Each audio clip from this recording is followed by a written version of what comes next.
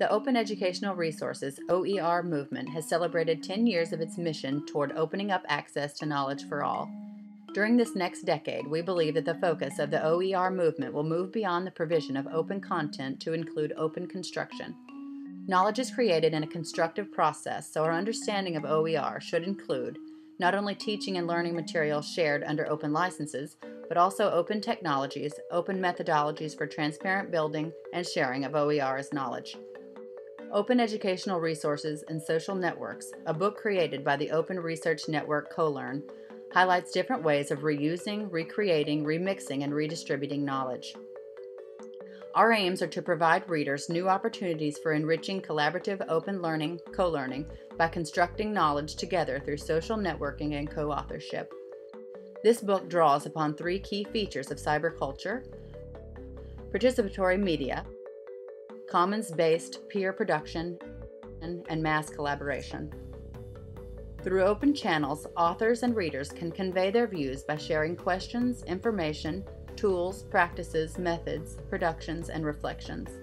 Social media was used in the enterprise of creating this book for bringing research groups together for co-authorship, discussing openness philosophy and co-designing of OER, reflecting and collaboratively describing technologies for co-creating content as OER, creating and publishing collaboratively with readers open multimedia resources which can be reused, readapted, remixed, and redistributed by anyone, collecting open data to analyze and review participants' contributions and productions, developing and disseminating open educational research based on the processes, technologies, and networking used to produce this book.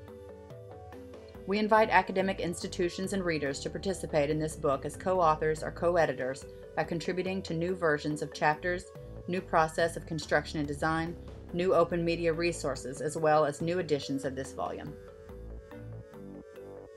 And the pedagogy of oppressed knowledge is not a question to transmit. And you need to think in ways that people can create the knowledge on their own. So then we start to create image, video, and map, and they recommend the community, they create the chapter, and we are planning to publish this book in different formats. It would be on the web, PDF, print, EPUB, Kindle, and also in Amazon, in different languages. So, to summarize lessons learned, we'd like to stress this concept of co-learning, that is exactly learning together in different open ways through social networks and shared culture. Where I am learning with my colleagues that I want to bring them to my social network, and they are learning with me. We are learning together. The tool library is a social network environment that helps connect content, tools, people, and their experiences and recommendations about reusing open educational resources.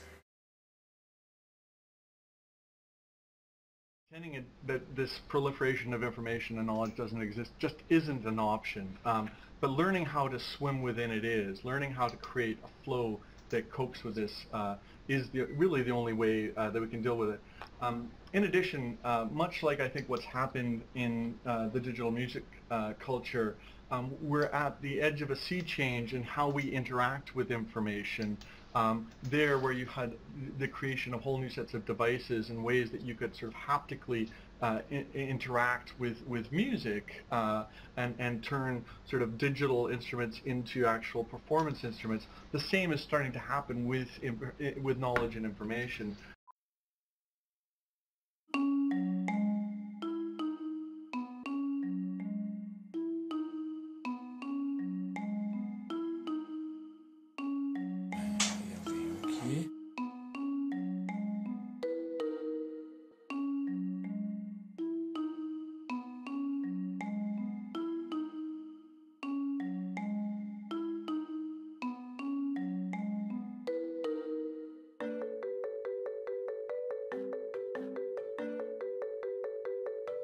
What does it mean to be human if we don't have a shared culture?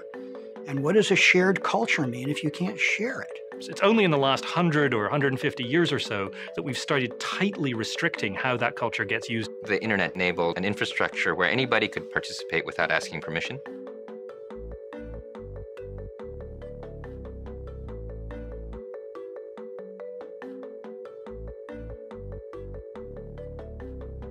how can we participate in this movement? So in research, you can have this concept of the wisdom of the crowds, where I know something and you know something, someone else knows something different. When you bring this together, the three of you can know more or learn more than you could individually. Produção do conhecimento. É a meta-discurso. Mediação partilhada. Sinergia. Intelligenza collettiva.